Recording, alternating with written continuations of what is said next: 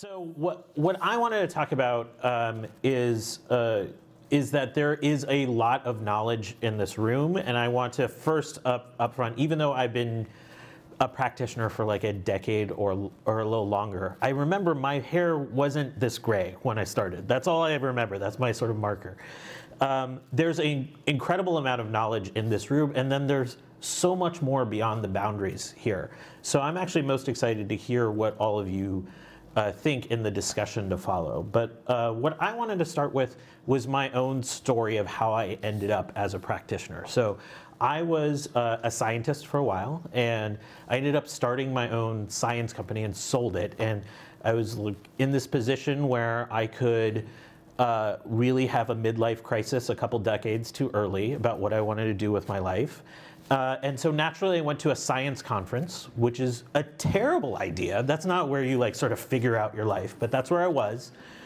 And I saw a flyer up on the wall that said, come to a science cafe. And it was like at this bar that was 2 blocks from my apartment. And I thought they had themed out my local bar in like a science kind of motif. And I was like, I'm down with that. And so I went. And of course, like a science cafe isn't that. It was like a scientist, like having a dialogue and actually talking to people. And I remember that night because I ended up staying for like 4 hours. And I just remember the people there that night, how generous they were. They would talk to me. And I just felt like I was taken back to the days when I really fell in love with science. We were just talking about it and sharing conversation over beers. It was wonderful. Well, then a month later, I had started a science cafe myself. And I started doing that as a hobby on the side. And about a year later, my science cafe had moved to a nightclub in San Francisco, because that's what happens, I guess. So we're in a nightclub on a Thursday night. Just FYI, a nightclub with the lights on, not the prettiest picture. But anyways, it was big enough. And we were doing an event on meditation, and which always felt like a little bit of a leap for me from a science perspective. But we had a researcher from Stanford talking about his experience, like doing studies on mindfulness and impact on anxiety.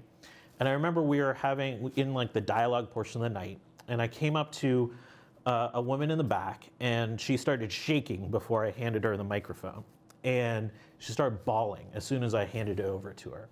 And it was one of those moments where like the oxygen leaves the room, and there's like 400 people here that night, and everything goes deathly quiet.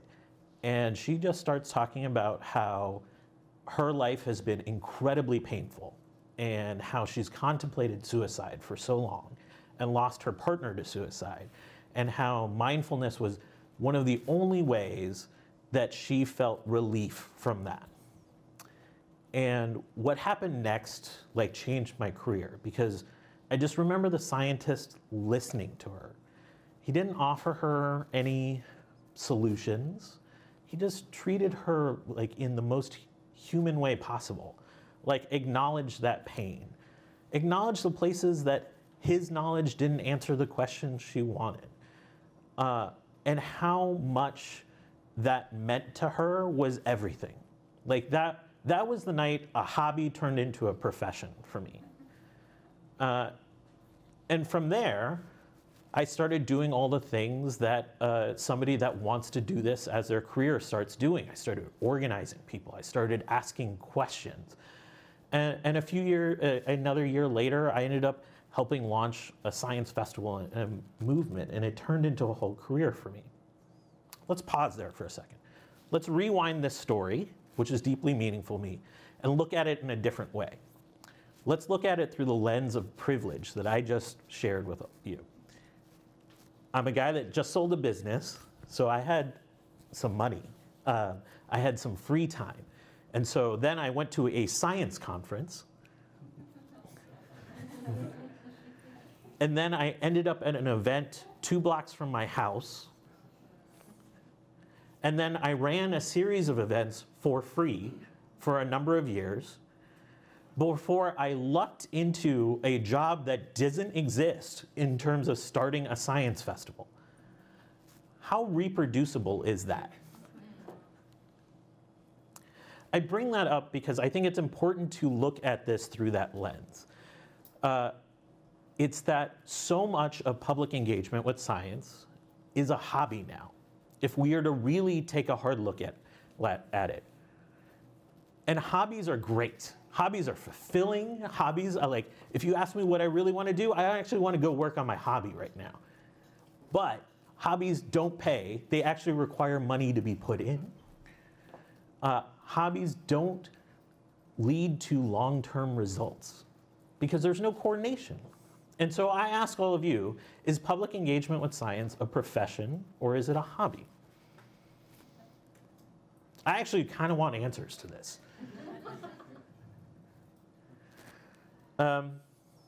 So let's delve into that just a little bit more. And I want to emphasize this with one other piece that our founder at CZI says. I've been very lucky. And through that story, I think I kind of emphasize the places I got lucky. And you can only be lucky so many times before you say, is luck really what's at play, or is the system just broken?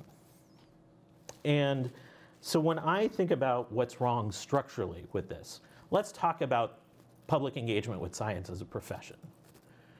How do we hire people to do public engagement with science? So I worked at the University of California, San Francisco for the last 10 years before going to CZI.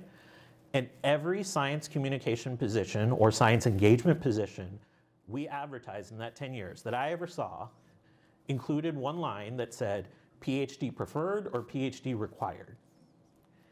And it took me like 7 years to be like, why is that on there? What does that do? It's been a while. Maybe recent grad students can tell me, is there like some sort of public engagement certification that's happening in PhDs right now? I don't think so. And so I call out first and foremost, we are using public engagement with science to solve a problem in science. That we're generating PhDs without fully formed career paths for them. And I think a lot of universities are using PES as a solution for that, as opposed to what public engagement with science needs. So I would call that out as the first structure. And then to go beyond that, this isn't just the hiring practices. This is about what's the next step of any profession. You have professional meetings, you have a network of sharing of resources. Some of that's at play, but is it really at play? Do we do all of those things? Do we embody research and translate it into practice? Do people identify as being public engagement practitioners? I barely do. I've been doing this for 10 years. Like, I feel like this is the crux of a huge issue, is if we do not identify that personally, then how is this going to persist? All right, I'm going to go a different direction. I just have one other soapbox before I talk about the other second model.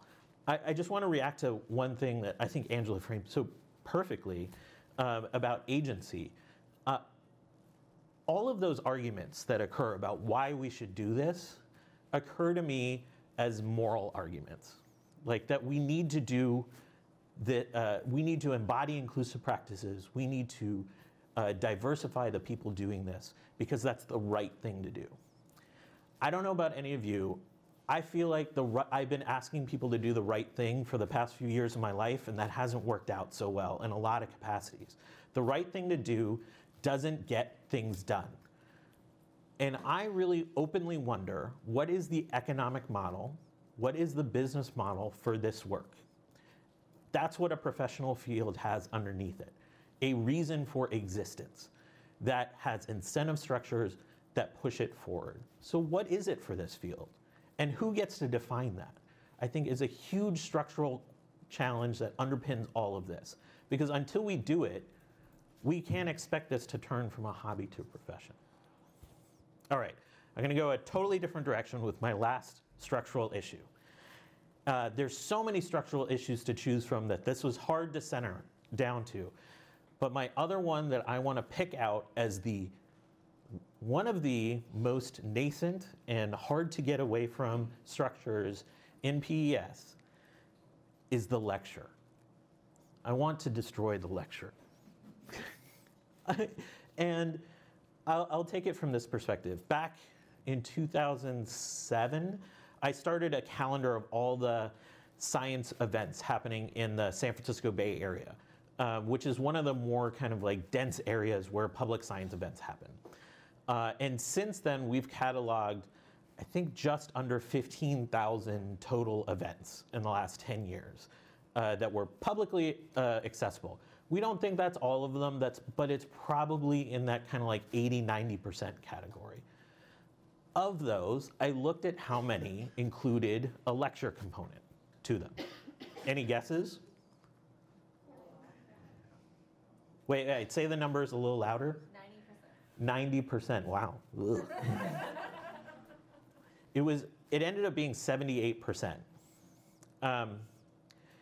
We know from work in education that what we're looking at is developing a sense of, if you subscribe to what Angela said, that we're looking at agency. Who's left a lecture felt a sense of agency? Repeated over time. It is the default structure that we use to communicate our work.